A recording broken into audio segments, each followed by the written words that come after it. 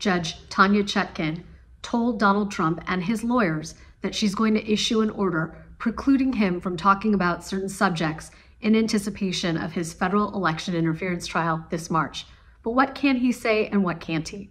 First of all, Trump's free to continue to criticize President Biden. He's also free to continue to discuss the Department of Justice. He can even say that the Department of Justice has weaponized itself against him. But what he can't do is talk about individual participants in the process.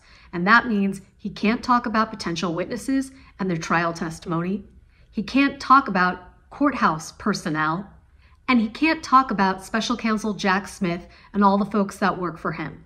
And included in the order are all the family members of all of those people as well. If Trump violates those conditions, we will see what happens next. We're waiting to see Judge Chutkan's written order for more clarity.